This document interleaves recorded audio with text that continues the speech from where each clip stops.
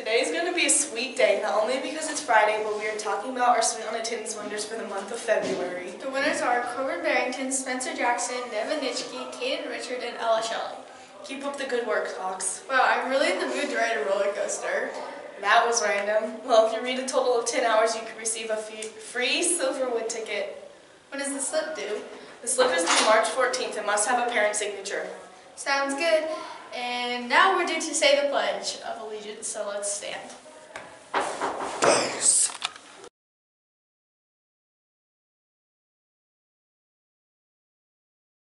I pledge allegiance to the flag of the United States of America and to the republic for which it stands, one nation, under God, indivisible, with liberty and justice for all. Na na na na, oh oh, na na na na, oh oh. Good morning, Hawks. Welcome to today's edition of Heart to Heart. I'm your host, Mr. Hart. Today is the final day for our Generation Live Fund Drive, and what an amazing event it's been. I want to thank you for your support and your generosity in giving back to your community in such an awesome way. We're going to really wrap it up on March 22nd, which is in just a couple weeks, when we do our food packing event. We're going to run all students. Every one of you will have a chance to come down to the gym and participate in an assembly line fashion to pack and package the food for distribution to the food bank. It's going to be a really fun time. We'll do that on Wednesday morning, March 22nd. With that, thank you for your efforts. I'd like to leave you with a thought from Houston Craft, which is right here on the wall behind me, reminding you that fear is a feeling, love is a choice. I'll see you next time. Na na na, oh oh. When the leader of the bad guys sang. Listen up, sports fans. It's time to talk girls hoops. The girls kick off their season on Tuesday. The 7th grade girls get to play North Pines at home, while the 8th grade Lady Hoosters travel to North Pines to take on the Cubs. On Thursday, the 8th grade girls play their first home game of the season against Bowdish. This means, of course, that the 7th graders will be traveling to Bowdish to take on the Rockets. I bet you're all curious how this year's 7th and 8th graders teams look.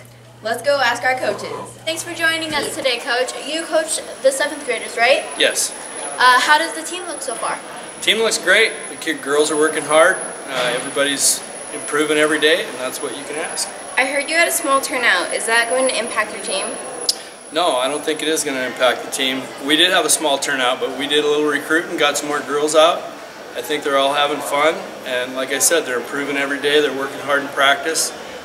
Their growth is tremendous, so we'll see how the season goes, but we're looking to have a good season. What are your goals for this season? That's a good point. Our goal is to go undefeated, of course. We don't want to get beat.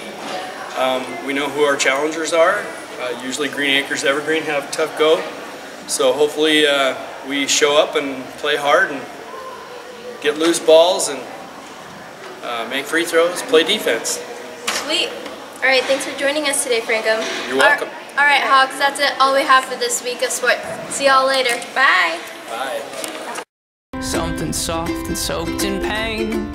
I heard the echo from his secret hideaway. Hey you Jolly Hawks. Hi. We have some very well-behaved students who have been doing their jolly best. Our first winner is an 8th grader. Here we have our very own Abby Bowden. What did you do to earn this golden ticket? I helped my brother Tyler up out of a puddle. Wow, that's amazing. We should be taking some notes on this good behavior. Next we have our hard at work 7th grader Shelby Parkey. What did you do to receive this ticket? I helped clean up after class. Wow, that's amazing. Savannah's right. We really should be paying attention to this good behavior. Last but not least, we have our own 6th grader, Braxton Simpson. What did you do to be recognized by Mr. Day? I helped my classmates. Wow, that's so good. Well, that's it for this week's Hawks. Be on your best behavior.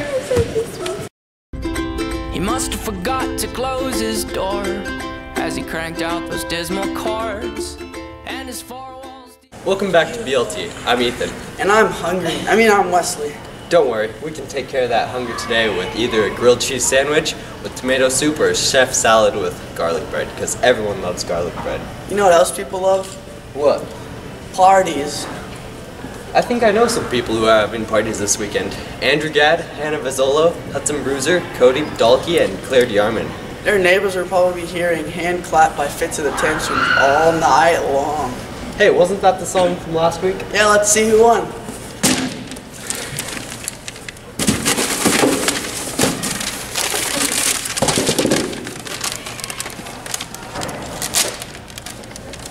Allison Knight, 6th grade.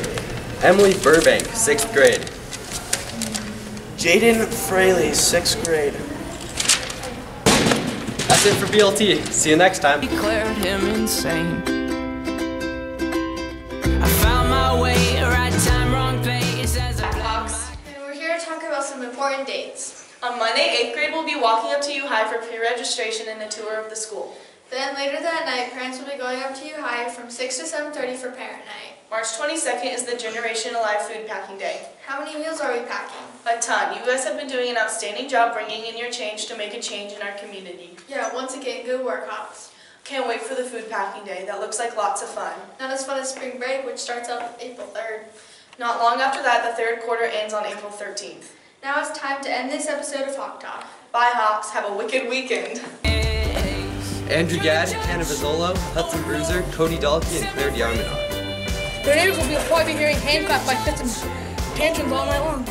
Hey, wasn't that last week's song? Cute. Oh my goodness.